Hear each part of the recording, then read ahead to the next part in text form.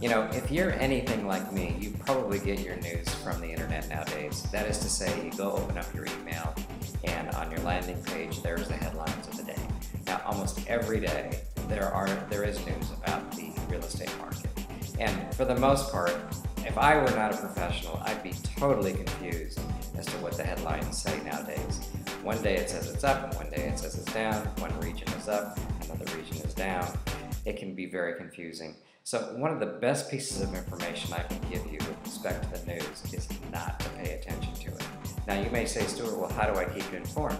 And that's what I'm going to talk to you for the next couple of minutes about is what's the best way to keep informed about your particular market when you decide you want to buy or sell.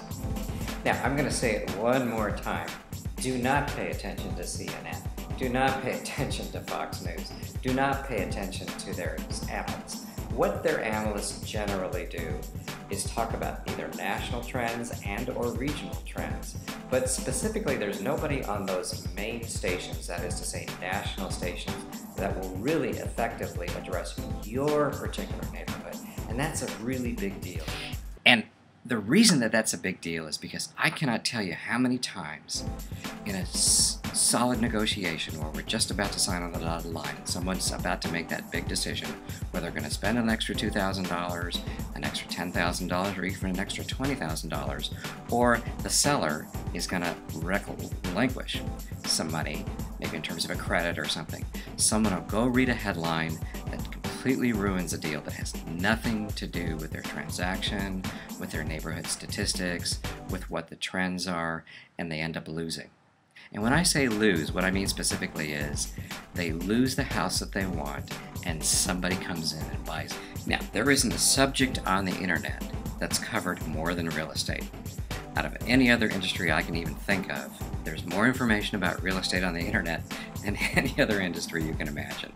So, what do you do with that information? Well, some of it's fantastic information, especially relative to your neighborhood, but not all of it is designed exactly for the house you want to buy relative to that neighborhood, and that's why you need a realtor.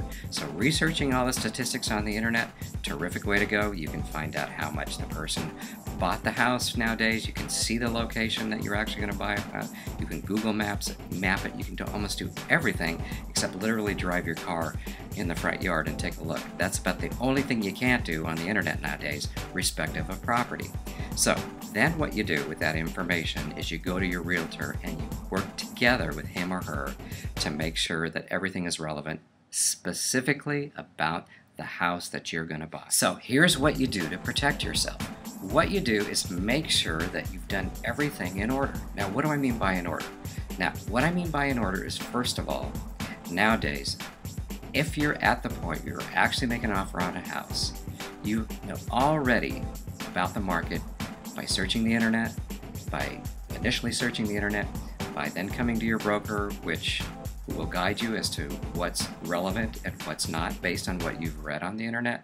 And the reason I say that is because 90% of you now use the internet to do your initial information even before you talk to a realtor. And that's a good thing. And the reason that's a good thing is that most realtors know how to guide you from that point on.